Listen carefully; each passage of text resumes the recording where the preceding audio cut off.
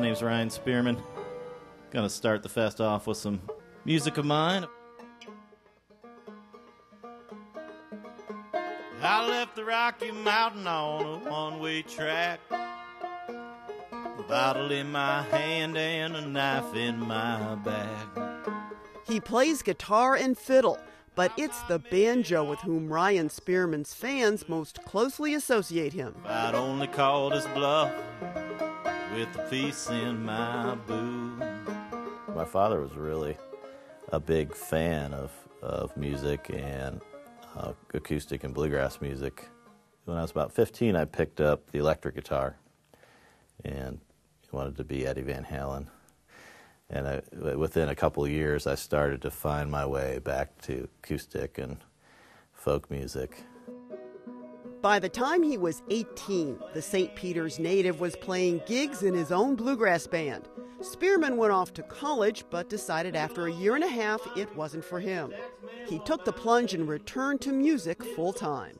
I had no idea what I would do or how I would eat, because I'd been told by many people that I wouldn't be able to eat if I decided to be a musician. And for a while that was true, but it came out all right in the other end, and I'm glad. I sang this the other night, last Friday night. I'm glad I rethought my priorities and went ahead and followed my passion. 4, 1, 2, 3. It takes a worried man. Yeah. Spearman also teaches at the folk school in Webster Groves, something he initially began doing just to supplement his income.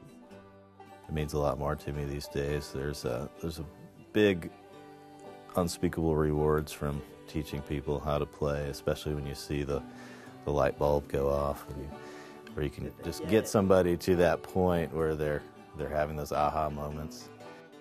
Yeah, it's actually really fulfilling to me to get people through the stages that took me so long to get through, so I can sometimes expedite the process for people and watch them go through stage 1, 2, 3, 4, 5, something that might have taken me a year or two, and get them there in a few months and think, that's pretty cool.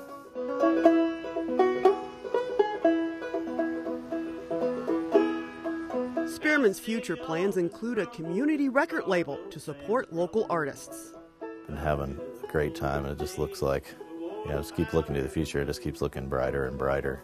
You know the ball club will be sorry if they don't retire his jersey and honor my Willie Dean Levy.